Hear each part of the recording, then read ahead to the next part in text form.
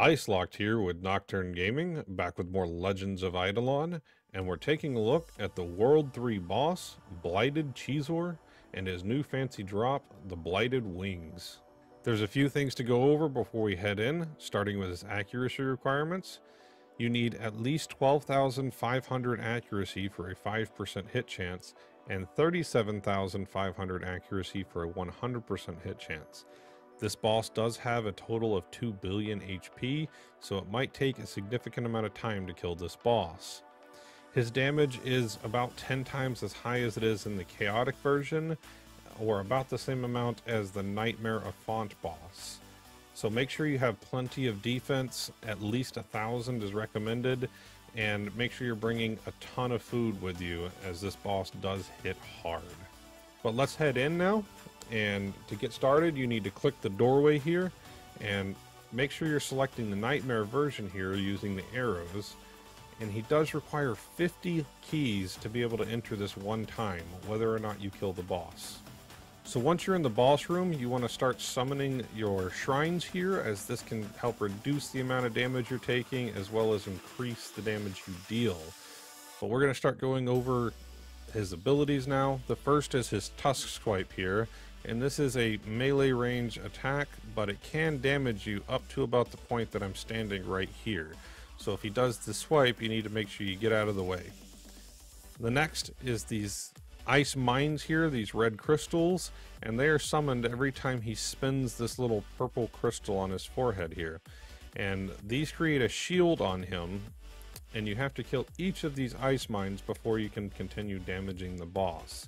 He summons these ice mines about every 30 seconds that the mines are not active. The next ability is the Stomp right here, and this is a melee range attack, so it's easily avoidable by simply moving out of the way here. And it attacks up to about this front toe right here, so as long as you're out of that range, it won't hit you.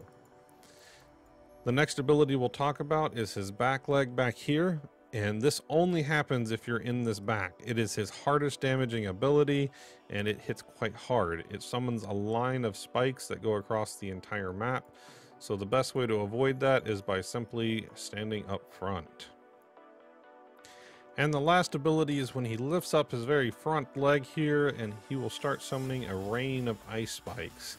These don't hit too hard, but it still adds to a significant portion of damage if everything's hitting you at the same time. Let's get started killing this boss, and we'll be back once we can see some loot.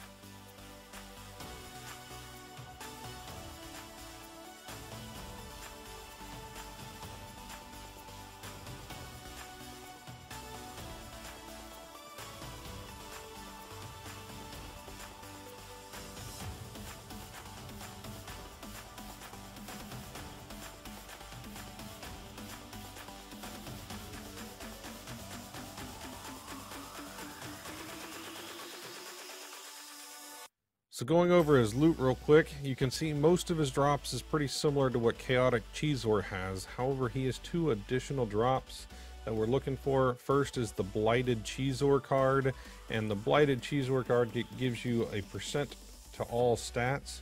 If it's at 4 stars, it's 7.5% to all of your stats. But the main thing is the Blighted Chizoar Shard Cape. And this is one of the best capes in the game. It gives you 3 additional weapon power as well as a miscellaneous bonus for 8% to total damage. The drop rate is kind of low, as it's a 1 in 3,300 drop chance to get this cape, so you might have to kill this boss quite a few times to get these new fancy wings. Don't forget to hit that subscribe button if you're enjoying this type of content, and a huge shout out to our Patreon members that support the work we do. Thank you from all of us here at Nocturne Gaming. If you would like to become a patron and get some added benefits, check out the link in the description. If you have any thoughts, comments, or questions, please leave them down below for me, and we'll see you next time.